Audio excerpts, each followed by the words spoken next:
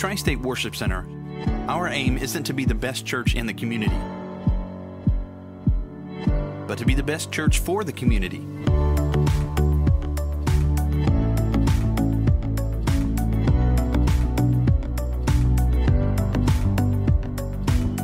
We're here to encourage the saints, help the hurting, and embrace all people.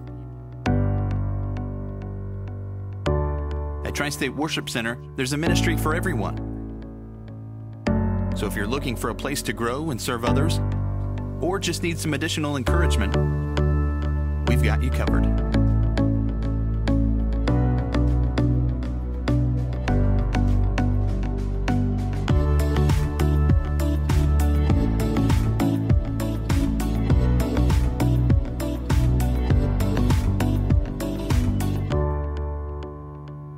We like to keep it casual and very friendly.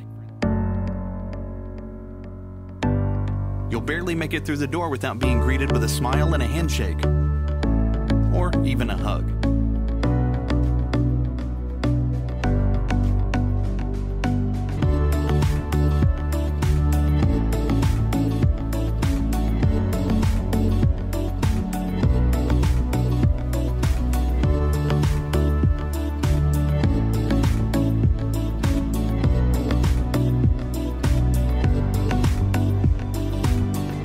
Don't worry about a dress code. We don't have one. The important thing is that you come. So come in what you have, and we'll go from there.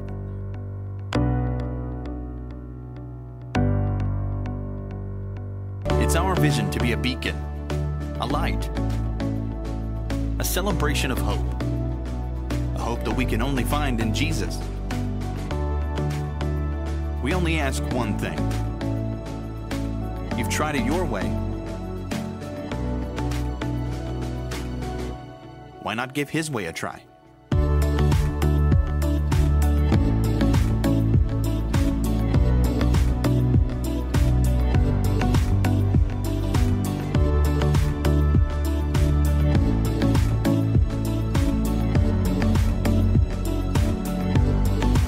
We'll see you at church.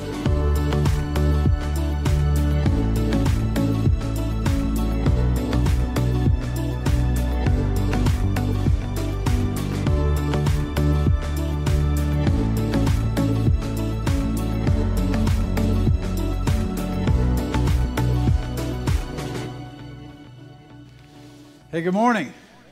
Happy New Year. Look at your neighbor and say, Happy New Year. How come you said it to each other louder than you said it to me? Happy New Year. Thank you so much. Welcome to Tri-State Worship Center. Glad to have you with us this morning. My name's Pastor Terry. This is my lovely wife, Vicki. We just look forward to what the Lord has in store for us. We're just really glad you're with us. Aren't we, honey? We are. If you are a first-time guest with us, you should have received a card. Looks like up on the screens. I did it. You didn't want to, though. You went, it's up on the... that way and that way. Sorry. Inside joke. If you will text the word welcome to the number on your screens, and then also if you're a regular attender, text the word here to the numbers on the screens, and we will just want to make sure all is well with you. Just kind of not keep track of you. That sounds terrible. Just make sure all is well. And if you'll do that, we'd really appreciate it. Also, if you're a first-time guest, if you will text the word welcome, we also have a gift card for you. And we just appreciate you being with us. And hey, Facebook, welcome. Say hi. Send us a wave. Or a thumbs up, or what, one of those things that you do. Or hearts, or whatever. We're not going to stop the service here in a little bit to take up an offering. We don't receive it that way here. We just ask you to put your tithe, your offering, building fund commitments, your missions giving into these boxes that are on the wall located throughout the building. You can text to give at 740-370-4342. If you're watching us by Facebook, you can hit Shop Now to take you right to our giving page.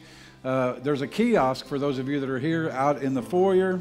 Or you can go to tswc.org and you can give there. Regardless of how you do it, we need you to do it so that we can keep doing what we do, and we appreciate that so much, what you do. So this week we're resuming all activities. That's going to be Bible study. Men's Bible study is next Sunday night, not tonight. Thursday night is the Bible study for women, is Glow and Royal Rangers, so we're back in the swing of things. So everybody mark your calendars. Also, if you're interested in your 2021 giving records, please contact the church office. We were making fun in this first service that Jake's not here, so we just want you to just to message Jake with everything. Call Jake. Terry said call her to read do it you today. the almanac. Let's put her number up on the screen, everybody. Just do it today, yeah, and then like maybe ask her to read you a book or something. But if you want your giving, we're just saying call her about that. She doesn't even know we're telling you that. So she's going to act like she doesn't know what you're talking about, but just don't take that. But yeah, no men's meeting tonight, but we are having a men's retreat January 21st through the 23rd, end of this month at the Scioto Christian Campground in Wheelersburg. There's a sign-up sheet out on the Welcome Center desk. So if you can go, it's about $89 a guy. It's going to be a great weekend. All your food and lodging is included in that $89. And I would encourage you to sign up and go. If money's an issue, let me know regarding the retreat. And we've got some guys that would like to make sure everybody goes and that money's not an issue. So we can get you a grant for some funds. Let's stand. We've been putting our prayer list up on the screens. We're going to leave it up there leave the names on there for about a month. But if you want to take a picture of that, please feel free to do so. Cassie Lawhorn just texted me in between services. She was on her way to go out the door to come to church, and she's been struggling with some vertigo. And she said she just about got sick once she made it to the kitchen. I said, clean that kitchen up, and that probably wouldn't happen. No, I didn't. So let's remember Cassie. She's not up there. Cassie Perry's up there, but Cassie Lawhorn is not. So let's remember her. You have a special need this morning? Let me see your hand real quick. Anybody in this house believe God's able? Amen. Lord, thank you for today. Thank you for being an awesome, awesome God. A God that loves us and cares about us. A God that's intensely involved in our lives. And for that, we are so, so thankful. I pray this morning that you will just supply every need. Those that are on our prayer list, those that are represented by an uplifted hand, regardless of what the need is, spiritual, physical, financial, emotional, we know that you're the God that can do all things. And so we just pray you'll touch those needs and let us hear some reports of victory. I pray this morning you'll bless those who give in the offering, multiply that offering for the upbuilding of your kingdom. God, in everything that we do today, let us point somebody to Jesus Christ. We love you, we praise you, we bless you, for it is in Christ's name that we pray. Someone say amen? Amen. Wow. Thank you, praise team. Thank you for leading us to the throne. Also appreciate our children. They've already taken off to go to their lesson this morning. I always appreciate them being in church with us and worshiping with us. And, some people drive a long way to come to Tri-State Worship Center because it's such a great church.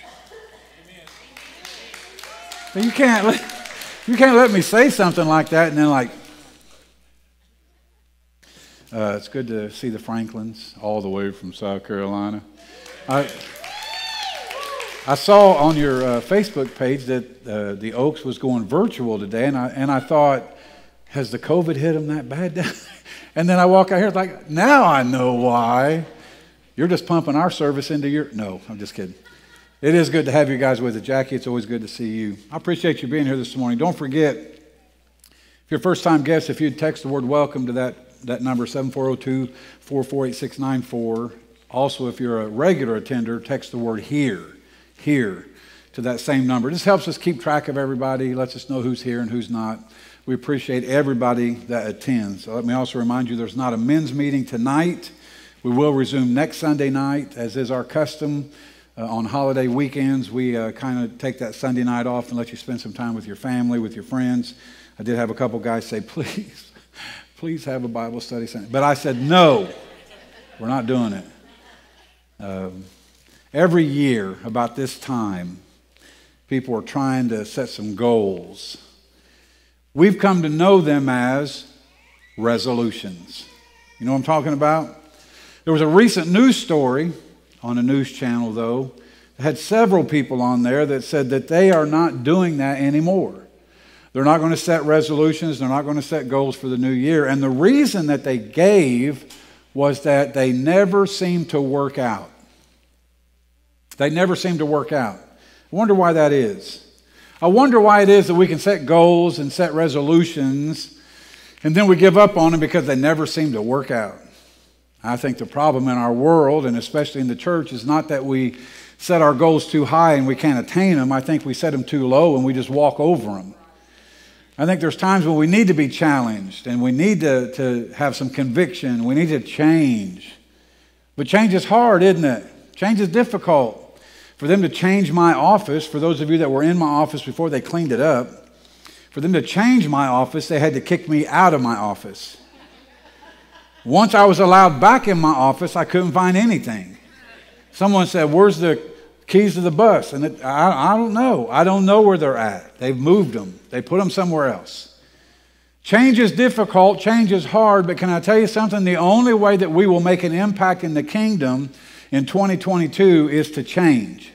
We have to grow. We have to move. We have to keep going. So what I want to do is try to eliminate some of the clutter.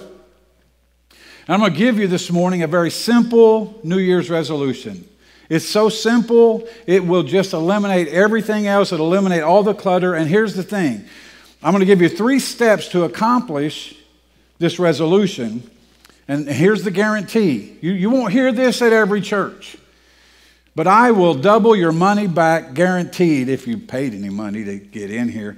I will double your money back, guaranteed, that if you'll do the 3 things, the 3 steps to get you to this one simple resolution, it will change your life and it'll make 2022 the best year of your life. I promise you that, if you'll do it.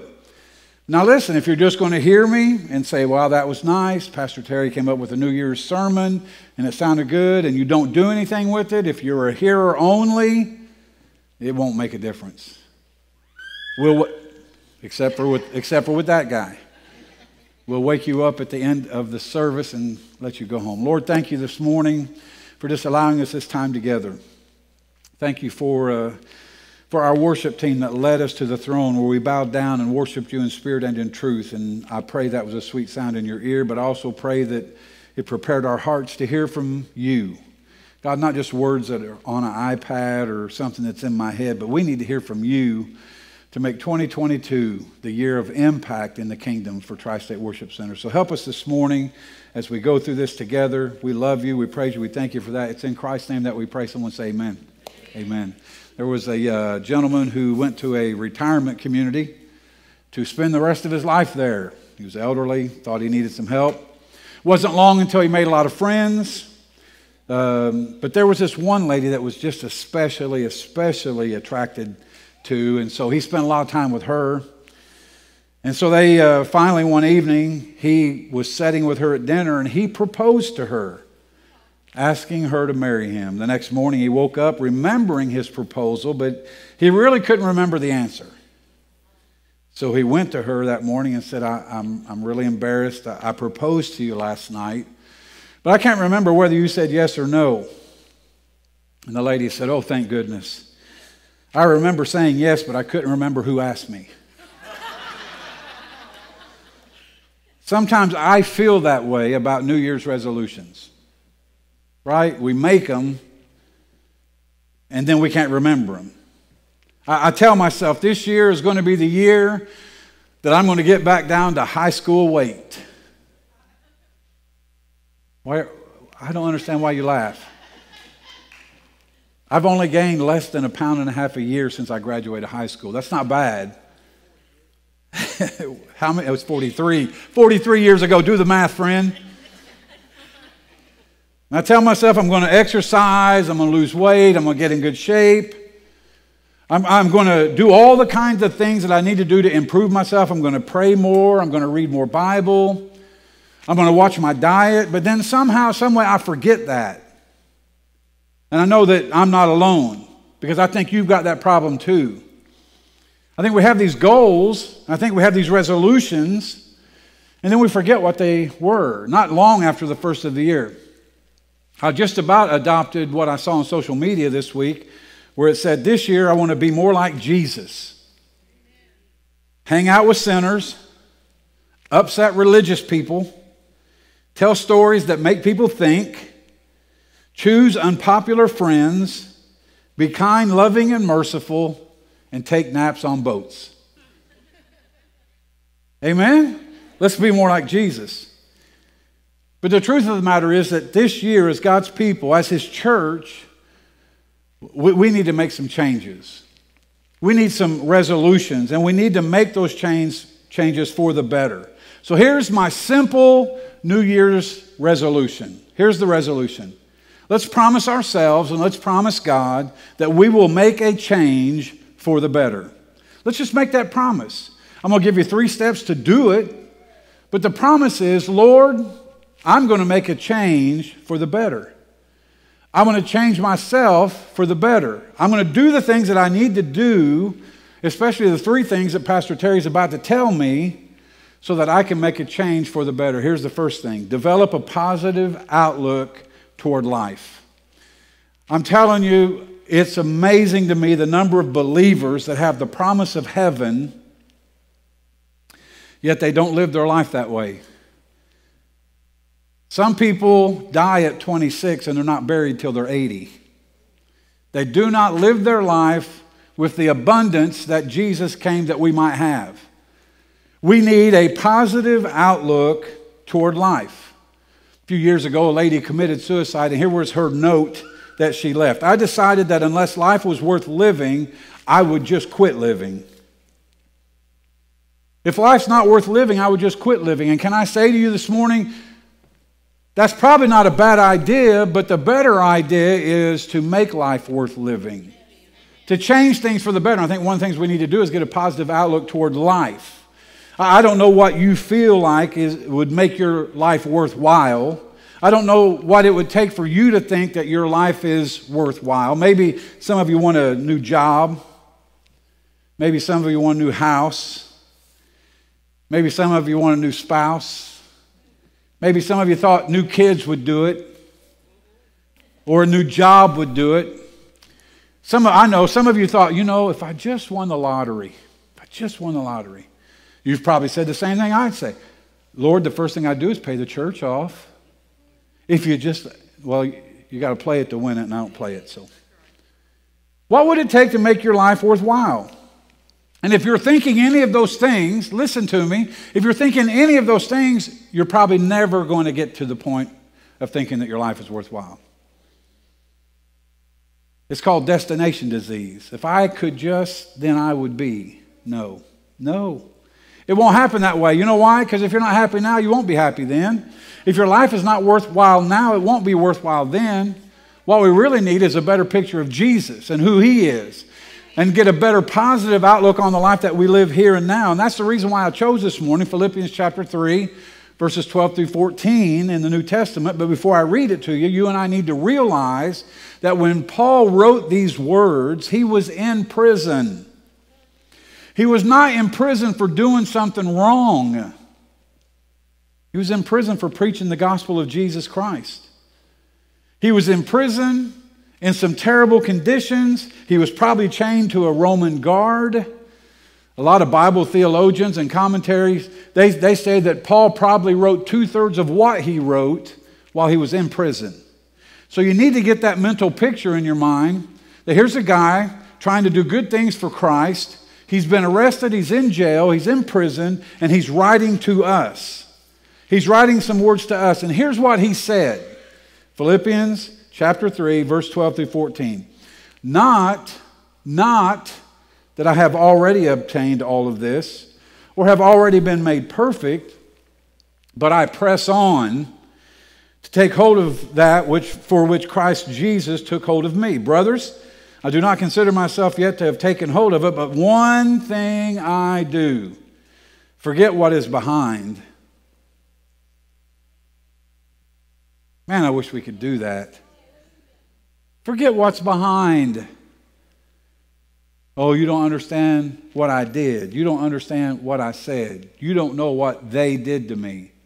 Forget what's behind. Ain't nothing you can do about it anyway. You know, there's 3 things. I read this yesterday. I'm reading a book, The Courage to Be Healed, by Dr. Mark, and I can't remember his last name right now. What is it? Rutland. Mark Rutland. Thank you, Ryan. I hired him for a reason, for him to remember things that I forget. And in the book it says that a lot of us, all of us are born wanting three things. We want to hear three things. I love you, I forgive you, and supper's ready. That was really the third one. I love you, I forgive you. Forgetting what's behind. Are you listening? Forgetting what's behind and straining toward what is ahead. Can I just put my own little commentary in right there? You cannot do those both. You cannot reach for what's back there while straining towards what's up here. You can't do it. That was the problem with the children of Israel, and that's why they wandered in the desert for 40 years, because they liked the onions back in Egypt. But yet they wanted the promised land. Okay, the Old Testament calls them leeks. I think that's an onion. Okay, it's the same thing. So they say, Moses, we're up against the Red Sea. You just brought us out here to die because there wasn't enough burial places in Egypt to bury us. They just kept looking back. Paul says you can't do that. If you're going to have a positive outlook on your life, you need to strain toward what's ahead, not what's behind. Yesterday is gone. There's nothing you can do about it. You need to strain towards what's ahead. He said, I press on toward the goal to win the prize for which God has called me heavenward in Christ Jesus. And so you got to stop right there and ask yourself this question. What is it that Paul's trying to grab hold of? Well, you got to slide your finger down to verse 10. And here's what Paul's trying to get a hold of. I want to know Christ. I want to know Christ, and I want to know the power of his resurrection, the fellowship and sharing of his sufferings. Boy, we don't want that. Pastor, are you telling me to pray for suffering? No, I just want you to handle it better. I just want you to handle it better. What's the goal? Heaven. What's the goal? Eternal life with Jesus. What distracts us? Sufferings. Things that happen to us down here. And instead of our vision being vertical, we have this horizontal plane that we keep looking at. And Paul says you can't do it. I want to become like him in his death, and so somehow attain to the resurrection from the dead. What's he reaching for? What's his goal? Simple. His goal is the resurrection from the dead. Paul says, I've lived this life. At one time I was a church persecutor. I fell off my horse at Damascus. I became a church planter. I've written now almost 2/3 of the New Testament because my goal is I want to reach eternity with Jesus. That was his goal. You know what our goal is? New job, more money, better car, big house. And when that becomes the goal, it's not such a positive outlook on our life because we don't always attain it. Paul says you can't look at it that way. And here's the point. Here's why I'm even taking my time to say this. If our goal is heaven, and if our goal is eternal life with Jesus, then all these little setbacks in life are just stepping stones to get us closer to be with Jesus. But instead, we look at all the little stepping stones as problems. Things that are going to make me stay home. Now, those of you who watch on Facebook, I love the fact that you are watching, but I really wish you were here. But somehow, some way, we get distracted by all the things that rise up against us. If you'll remember, when Jesus came walking on the water because his disciples were in a boat in the middle of the lake and they thought they were going to die because the tempest was strong. And here comes Jesus walking on the water. What was he doing? Walking on the very thing that they thought was going to kill them. Sometimes those little things in our life are just stepping stones for Jesus to help us to get through it so that we can reach out to attain the goal, which is to live with him forever. And if we had that mindset, then Romans 8:28 becomes real to us, and that is all things work together for good for those who love the Lord and are called according to his purpose. Now, I looked up in the original language, in the Greek, the word all. And it means... It doesn't mean the good things. It doesn't mean the things that make us feel good. It's all things. All things work together for good. You may not see it, but it's not about us seeing it. The problem is that we try to see it when we're looking like this. We'll see it when we look like this. Because when I look up, I see God, and I know He's got my best interest at heart, because regardless of what you think, He's a good God.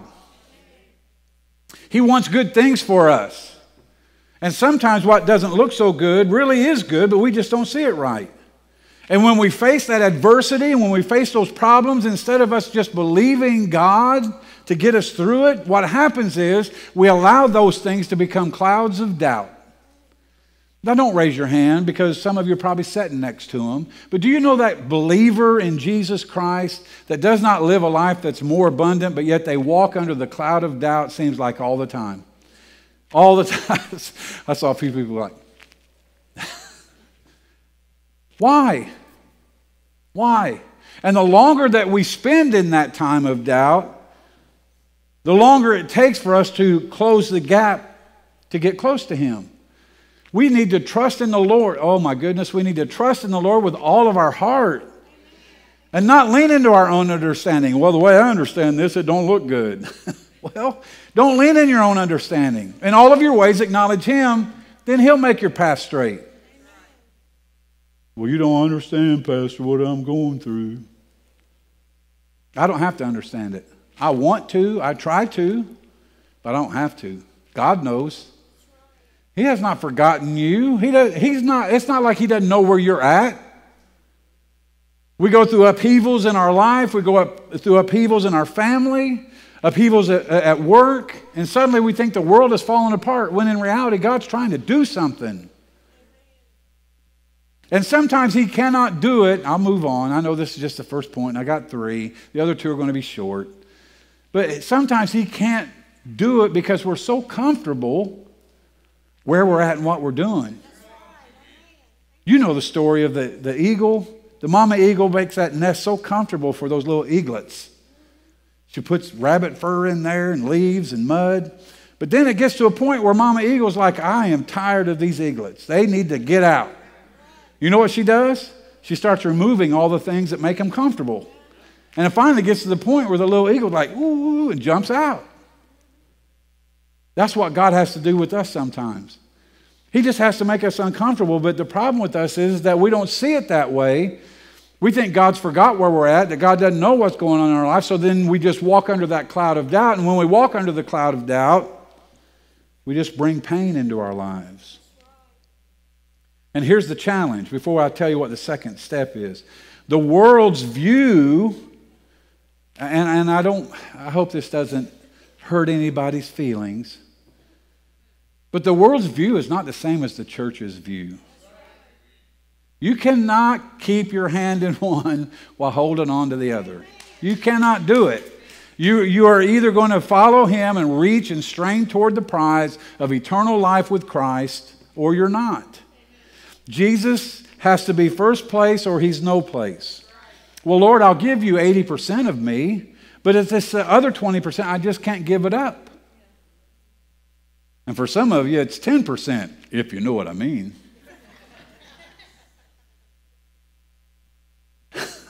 The world says that you can make your life worth something and you can feel good about yourself by climbing the ladder of success. Just climb the ladder of success by making a lot of money, by having influential friends. That somehow you can make something out of your life and you can feel good about yourself if you receive a lot of rewards. That if you belonged in the right circle.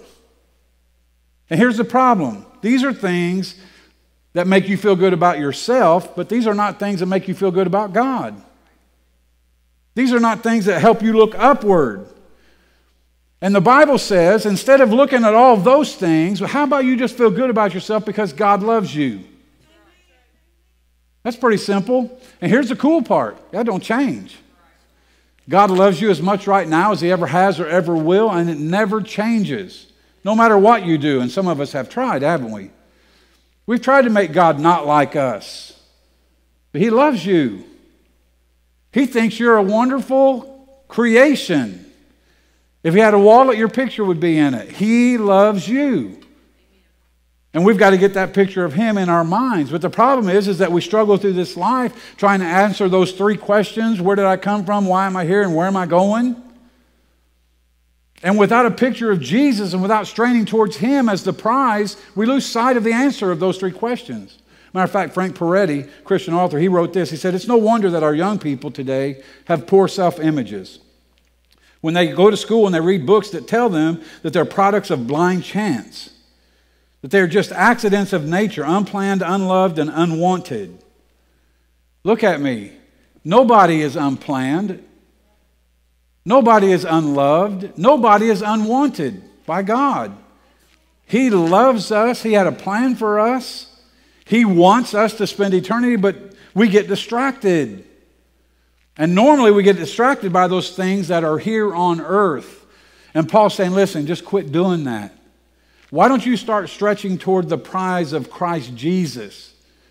Why don't you start stretching that way and forgetting what's behind?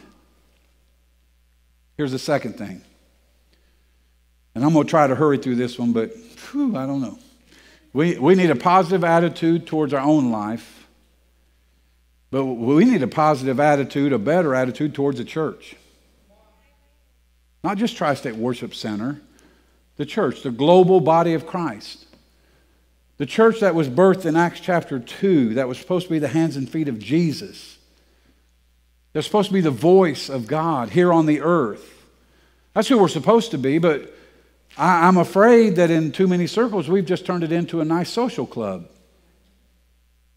Where I can go and drop a few dollars in the box, and everything is okay. And I'm here to tell you that we need to develop a positive attitude toward the church. And I'm not saying that in some self-serving way. I'm not saying that things will go better for me. I'm not saying that so that the church grows and somehow I'm going to make more money. Matter of fact, let me just say something to you. If that's your view of your pastor, I would leave. I wouldn't stay here. If your pastor was just after that, I wouldn't sit under that. Now, I'm not telling you, please stay. I mean, come back next week. Don't. But if that's your thought about it, if that's how you feel, then I don't know why I would sit underneath that. Now, here's the thing. The church is here to reach out to a lost and dying world. We have services on Sundays and Wednesdays just to encourage people and disciple people and pump people up, but the service doesn't begin until we leave here. The service begins once we walk out the door. I was private messaging with someone that I noticed Nikki had responded to on Facebook this week, and they live in North Dakota. I didn't think anybody lived in North Dakota. I thought that was just like a big backyard up there, that nobody really lived there, but that's where they live now because their husband is in the military and they're up there. And the kind, I don't remember exactly how she worded it, but she's like, I believe in God, but I just lost faith in the church. That's pretty much what she said. I didn't want to get involved in all the public conversations, so I sent her a private message, and I was like, okay, tell me what happened. Just where did you get hurt? What happened? And there were churches that just were not being churches. We think the church is supposed to be our four, no more, and if you don't look like us and act like us, talk like us, smell like us, then you can't be part of us. But that's not who we are. And we really need to start looking at the church through a positive light with a better attitude about the church as being a soul-saving station, a place for broken people. A church without broken people is a broken church. And somehow, some way, we need to understand that while there's people criticizing the church and the church has done enough to deserve that, we deserve some of that criticism. Well, I don't go to church because the people are judgmental. Yes, they are. Some of them are. Well, I don't go to church because the church is full of hypocrites. We got room for one more. Come on down.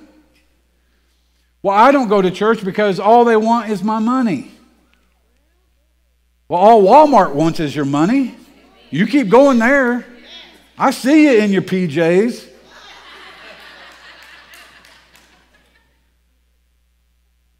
We brought a lot of that on ourselves. Because somehow, some way, we thought that being part of the church meant that we were like on a higher plane than what everybody else was, and we're not. So some of the criticism is justified. But here's what I told the person that I was having the conversation with on Facebook. On the day of judgment, which this person said they believe in God, so yes, you believe in the judgment, because if you believe in God, there's going to be a judgment. And on the day of judgment, I'm not going to stand before God for what you do. I mean, if that was the case, I'm going to save up some money so I can pay somebody to stand in my place, because it's like, hey, what about so-and-so? I knew them. Can I get in? Because what about my mom? My mom was a praying woman. Can I slide in on her coattails? No. I'm going to stand before God for what I did.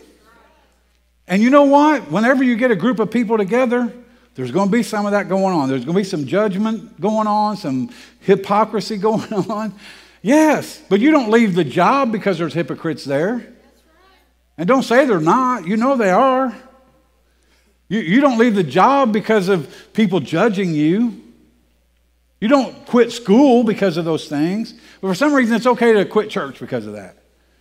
No, I'm going to stand before God, and He's going to pass judgment on me based on what I did while I was here. And in 2022, I want to make a greater impact in the kingdom. And for me to do that, I simply need to make a change for the better. And the things I need to do to make a change for the better is to have a better outlook on my own life. But also, I need to have a positive attitude towards the church, because the church is what's going to reach out into a lost and dying world and help us to be able to make a bigger kingdom. John chapter 12, there's a story about a woman with an alabaster jar. We don't really know who she is. I know that some people have attached the name Mary Magdalene to her, but Jesus never really calls her by name. But what she does is she interrupts a meal that's going on because she has a very expensive bottle of perfume. And she breaks that bottle and she pours it on Jesus. And you know who complained and criticized her for doing it? The followers of Jesus, the disciples, Judas Iscariot. And some of the others said, oh, we could have sold that, and we could have done some cool stuff for the needy. And Jesus says this in John 12:7, you leave her alone. Leave her alone. She has kept this for the day of my burial, this anointing, this perfume, this expensive thing that you thought we could have sold and helped other people, which hindsight being 2020, that probably was not Judas's real thought. And Jesus said, leave her alone. If that's what she wants to do, you leave her alone. As a matter of fact, it goes on to say in Mark 14:9 that Jesus said, assuredly I say to you that wherever this gospel is preached in the whole world, what this woman has done will be told as a memorial to her. People say, you go to church, you're just wasting your time. You give to the church 10%, 15%, 20%, 1%. People say, you're just wasting your money. And what we need to make a bigger impact in 2022 is a bunch of believers in Jesus Christ to forget what's behind, begin to press towards the prize, which is Christ Jesus, and understand that He works through the church, the community of faith, not these four walls. These four walls are not the church. You're the church. I'm the church. And we need to have a better attitude toward that so that the church can reach out and make a difference in the lives of people who need it. Now listen, when we risk something for God, there's a good chance you could lose it. I get that. But not in the long run. In the long run, the war's been won. Somebody once said, I read the back of the book and we win. So what happens before the end of the book are things that God's going to use to get us where we need to get to. And so you and I need to understand and begin to trust in the Lord with all of our heart and quit criticizing the church, begin to understand that God uses the church to reach out and touch people who are hurting, who are lost. But then we have some believers that say, well, you know what? I just want to play it safe. I just want to play it safe. Don't get comfortable. Don't get comfortable, because that's when God's going to start taking things out of the nest to make you uncomfortable so He can get you where He wants you to go. Point number 3. Develop a positive outlook on life. Have a better attitude toward the church. But here's the last thing I would say to us this morning, and I think it's a strong, strong point, and that is we need to develop and display a positive attitude toward other people. Part of that judgmental thing and that hypocritical thing that people have, we brought on ourselves because we didn't have a good outlook on other people. Somehow we began to judge them that they deserved whatever they were getting. Somehow we began to live a way that the Bible didn't. The Bible says that they'll know we're his disciples because of our love for each other, not for how we can judge each other. Robert Schuller, who was a pastor in California several years ago, some of you may remember him. Here's what he said. It would amaze us how many people that we could influence for Christ if we would just treat people nicely. Just be nice. Man, that is something that's missing in our world, isn't it? We don't know how to be nice. It's a hard world. It's a world that doesn't know how to exercise courtesy. It's a world that has lost the meaning of respect. It's a dog-eat-dog world. If you don't believe me, just get stopped at the stoplight before the 17th Street Bridge. All those wannabe NASCAR drivers. Hello? One of them, Todd Brown. I'm sorry. Did I say the name out loud? I didn't mean to. You know what I love doing? Most of the time when I'm going across the river, I go to Chesapeake and go across because I'm going downtown Huntington. And so I like getting in that left-hand lane because that guy in the right-hand lane thinks I want to race him to the bridge. And sometimes I do, but then I just keep on going, And I can just hear that guy, ooh, I can just hear that in my mind. But it's a dog eat. Everybody wants to be first. Nobody wants to be last. Nobody wants to serve. Yet the kingdom principles are all the exact opposite of the world principles. If you want to be first, you have to be. If you want to be a leader, you got to learn to serve. And if you want to live, you got to die. The exact opposite of what the world tells us. The world tells us all the opposite of all three of those things. But somehow, some way, we've got to start seeing each other different. We can't keep jockeying for positions. The church must be a place where people can come and be accepted and be loved and be encouraged and be built up. And to be honest with you, that's one of the things I really love about Tri-State Worship Center. Prior to us getting real fancy with the text in church thing, I used to send out a little card to first-time guests. That little card had 3 questions on it. What'd you notice first? What'd you like the most? What'd you like the least? And without fail, 99% of the responses were like the one on the screen. Everyone was so warm and friendly in your church. We really felt at home there. And you know what? I think if a church is going to make a difference, that's the way it needs to be. Now listen, you can love people straight to hell. You got to tell them the truth, but you need to tell them the truth in love. You need to tell them the truth in a loving way. I mean, you could probably bring to me some stories out of the New Testament, but I couldn't find them where Jesus was being ugly with unbelievers. He just entered into conversations with them. You know what happened when he attracted the big crowds? I got to quit. Linda, if you'll come, it'll help me land the plane. When Jesus attracted big crowds, watch. When he attracted big crowds, he always said things to make people leave. Always. He always said things to make people leave. Because he wanted the people that really were serious about having a life change there. And then he would just minister to them. It's not our place to look down our nose and cluck our tongue at people because they don't look like us. As a church, we need to see people differently. We need to see people that every pair of eyes, listen, I'm going to say this, we'll almost pray. That I got one more scripture I really need to get out of me. Every pair of eyes that we come in contact with is no child of God. Some of them are being held hostage by the enemy. Some of them are in bondage. I get that. But they're children of God. All of them are. So that's how we should treat them all, like children of God.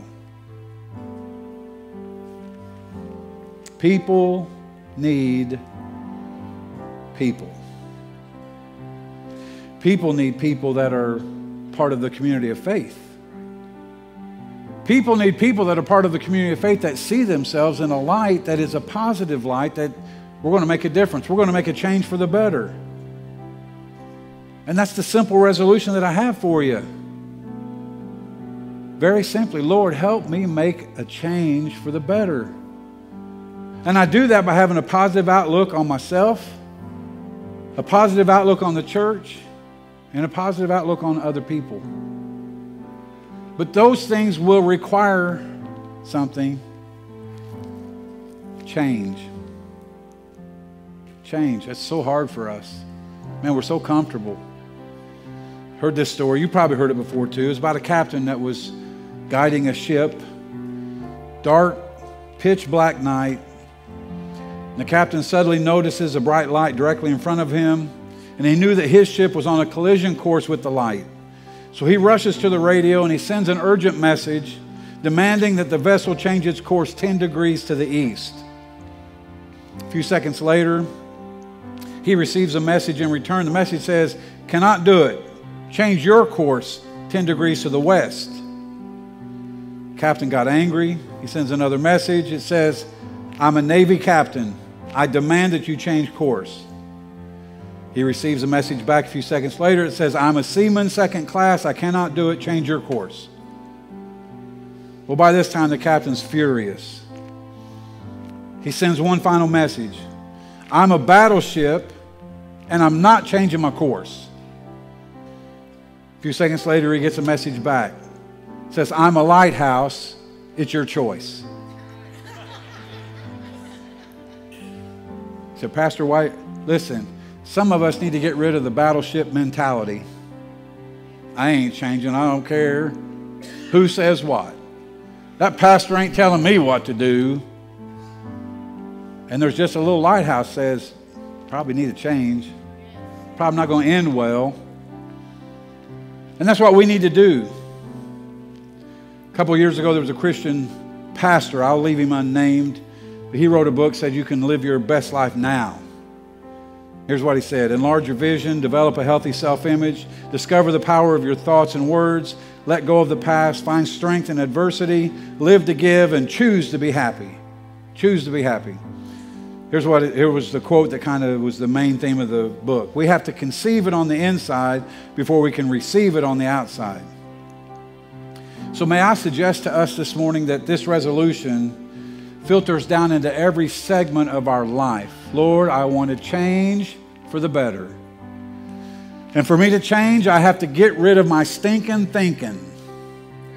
I need a checkup from the neck up before I wreck up. Because it's a lighthouse, dummy. The Fred Sanford thing. I'm sorry, for those of you that are too young to remember Fred.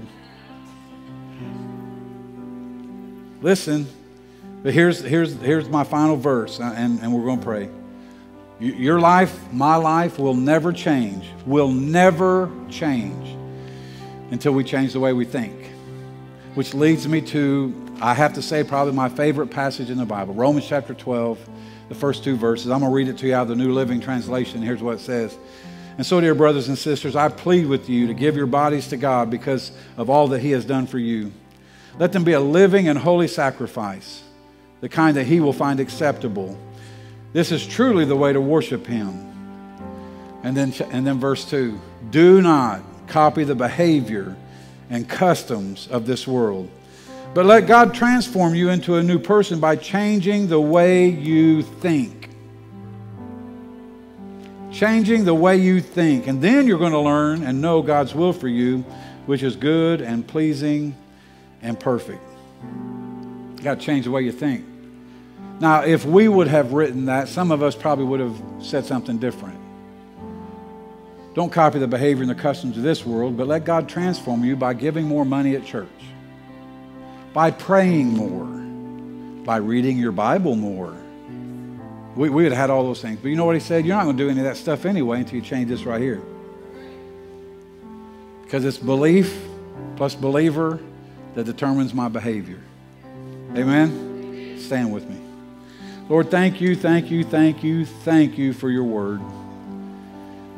Help us, Lord God, to adopt that mentality that Paul had, that even in the most adverse of conditions, we can forget what's behind and press on towards the goal, eternal life, life with you. And that while things here on this earth can jump up to try to distract us, as long as our eyes are fixed on you, and the goal is to spend eternity with you, then we understand those things here on this earth, they really don't amount to that much. We just need to keep on keeping on. And we do that by having a positive outlook on our life, a positive outlook on the church, a positive outlook on others. So help us today, this moment, right now, decide that we're going to change for the better. Thank you for that. I ask it in Christ's name. Keep your heads bowed for just a moment. If you're here this morning and you're not in a right relationship with Jesus Christ, you need to change the way you think, friend. You think it's going to be okay, but I'm telling you, it's not. God so loved the world that He gave His only begotten Son, that whoever believes, and we learned last week from Ryan that means to live in, to live like Jesus. Whoever believes in Him will not perish, but have eternal life. We have to accept Him. We have to confess with our mouth, believe in our heart that Christ is Lord, that God raised Him from the dead. The Bible says we can be saved. And I challenge you this morning, if you're not in a right relationship with Him, that you would forget what's behind and press toward the goal of knowing Him intimately, knowing Him intimately. So we're going to sing this chorus through just a couple of times. And as we sing, if that's you this morning, I'd love to pray with you, but the choice is yours. If you're not in the right relationship, would you come? I give myself away.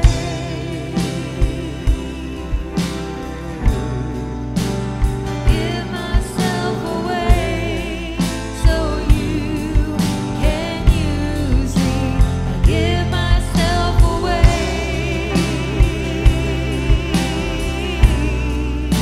I give myself away so you. Come on, let's sing it together before we leave. I give myself. Give myself away.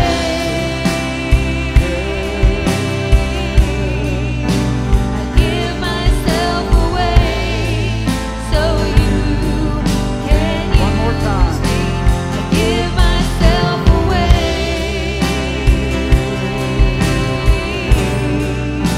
I give myself away so you can use me. Look at me for just a moment. I really appreciate you being here this morning. I love pastoring this church. You're just awesome people. Even those of you that this is your first time here, I love you already. But if we're going to make a difference in 2022, we can't just keep doing what we've been doing. A man that was much wiser than I said, if you always do what you've always done, you'll always get what you've always gotten. And if you always do what you've always done, expecting something different, that's the definition of insanity. I just keep doing what I've been doing, thinking that somehow, some way, that's going to bring a different result. That's insanity. You know what we need to do? Have a positive outlook on our life, a positive outlook on the church, and a positive outlook towards others. When we do that and we change our mind and we forget what's behind and we reach towards what's ahead, and that's the prize, eternity with Jesus, that's what He's looking for. And we can make a difference in 2022 if we do that. No men's meeting tonight, but the regular activities of the week have fired back up. So whatever you're involved in this week, come back to it, please. If you're not involved in anything, man, there's a lot. Celebrate Recovery on Monday night. It's not just for drug addicts and alcoholics. It's for hurts, hang-ups, and habits. We all got them.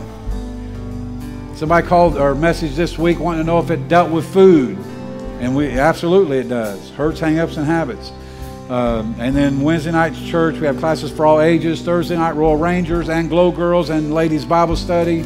I mean, it's just a plethora of things that happen here. God bless you. Happy New Year. I love you. We'll see you the next time.